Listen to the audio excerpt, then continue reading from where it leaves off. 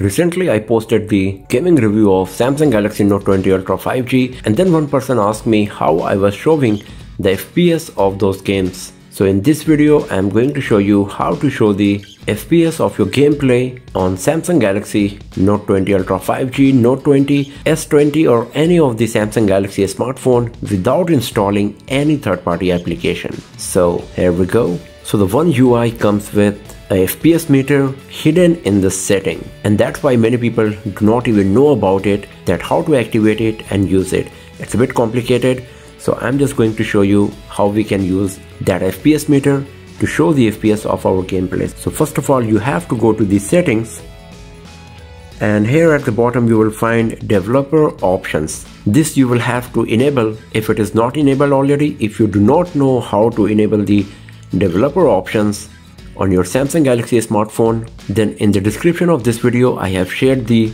link of the tutorial that how you can enable the developer options on your device.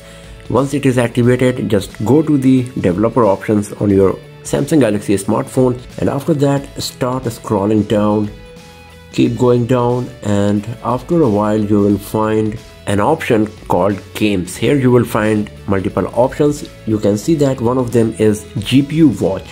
So you have to enable this one. If you tap on this, the below options will be enabled now. So what we got here: app to watch, rendering API, and widget setting. So first of all, you have to select the particular application or game for which you would like to see the FPS on your screen. It cannot show the FPS data for all of the applications at the very same time. You will have to select a particular application and use the GPU watch for it. And if you want to check the FPS of another game or application, then you will have to make the changes here.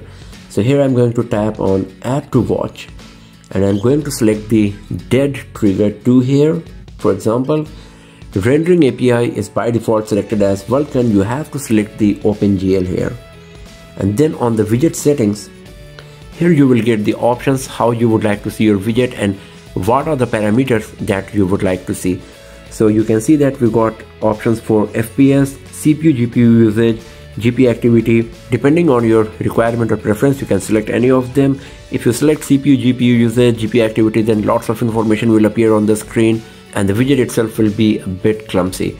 So I'm just going to use the FPS option here, and rest I'm just going to leave like this. So now we are done. Now let's launch the dead trigger 2 and let's see whether we are going to get the FPS information on our screen or not. And here we go. So at this corner at the top left, you can see that the FPS meter is activated and it is showing the current FPS, median FPS and standby FPS. So I'm just going to play the game a bit and then we will see how it's working here.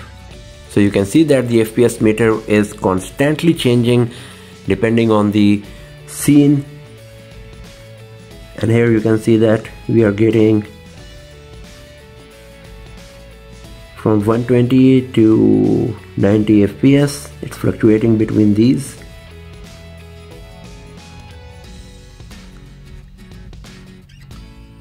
So this is how you can activate the FPS meter on your Samsung Galaxy Note 20 Ultra, Note 20, Galaxy S20 or whatever Samsung Galaxy smartphone you got.